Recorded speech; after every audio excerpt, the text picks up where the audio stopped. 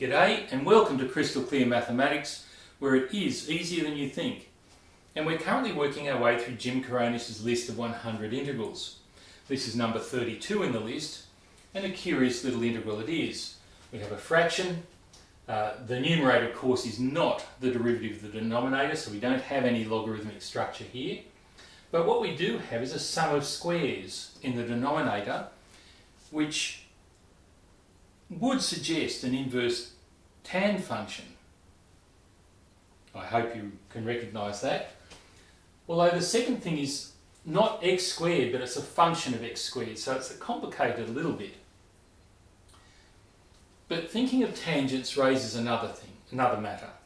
You might recall, if you've been watching this video series, that a few integrals ago, I think it was integral number 27 or 28,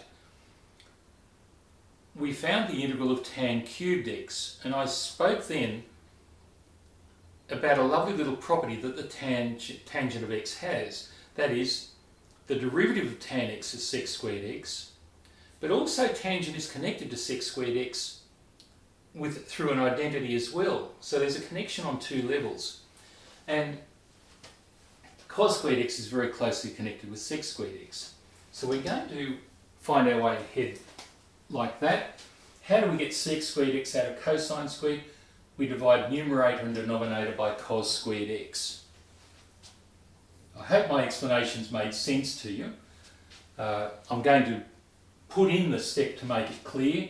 We divide the 1 by cos²x, divide this by cos²x, and divide the cos²x by cos²x.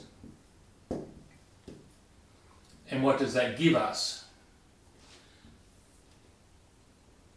The reciprocal ratio for cos(x) is sec²x, so this is going to be sec²x. This is going to be sec²x. And this is going to be 1. Now already, this part of the pattern looks like the derivative of tanx. Can we change this into some expression with tanx? And the answer is yes, we can. And we use our identity.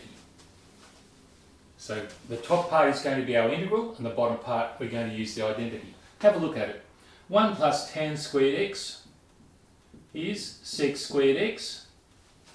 That's our identity. And we're going to replace this sec²x here with the 1 plus tan²x. So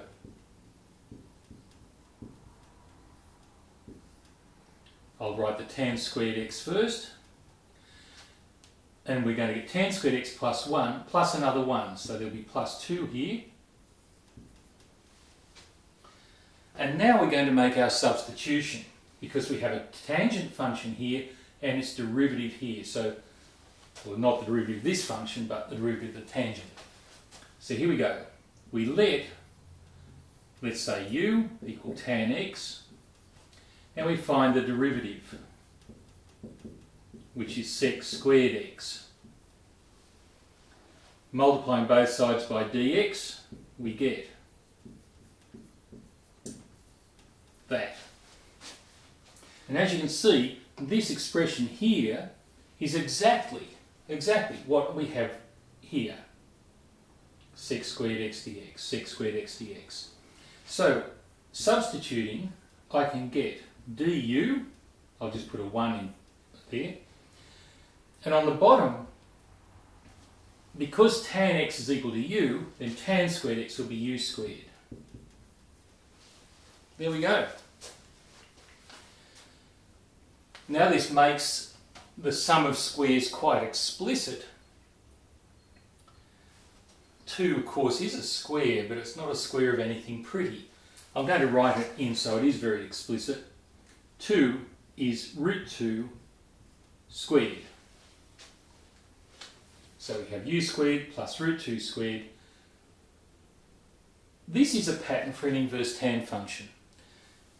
I'm going to complete the pattern. We would have a √2 on top and a 1 on √2 out the front to compensate for it. And now we're integrating a over u² plus a², and that is very definitely our inverse tan function. So we have 1 on √2, inverse tan By the way, in the United States I know you use arctan. In some ways it's very sensible, but in deference to my colleagues and students in Australia, I'm going to use the notation we use here. So please forgive me for that. Just understand that this is the same as your arctan. So it's the inverse tan of u on root 2 plus c. Now, I'm not confident that I've got room at the bottom of the board to write the answer, but we just need to substitute back. And u is worth tan x. So I'm just going to write it across here. It's 1 on root 2 inverse tan of u, which is tan x, on root 2 plus c. And there's our solution. It only took 2, 4, 6 steps, but it did require that we recognise the sum of squares here, and also that we recognise that the reciprocal of cosine squared was secant squared, and that gave us a way ahead for converting to this and using the tangent substitution. A little ingenious, but a lovely little integral nonetheless, even if the answer's not exciting, but still. I hope you enjoyed it, I hope you learned something, and I hope to see you in the next video. And I thank you for watching.